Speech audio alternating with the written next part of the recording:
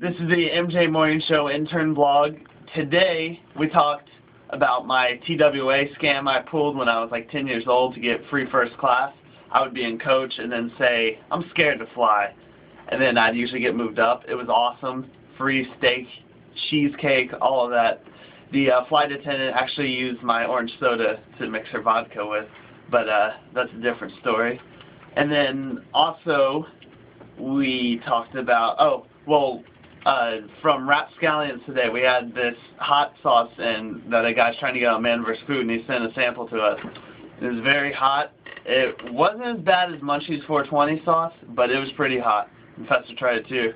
Now, Sam, I'll get your part.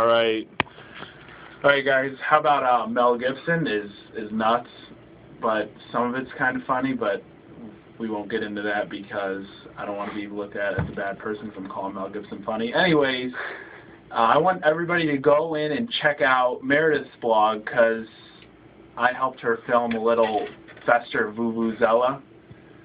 And I want you to also check out her getting her armpit hair burned off by Ideal Image. So check that out, guys. Take care. We'll see you next time. Domino's Pizza.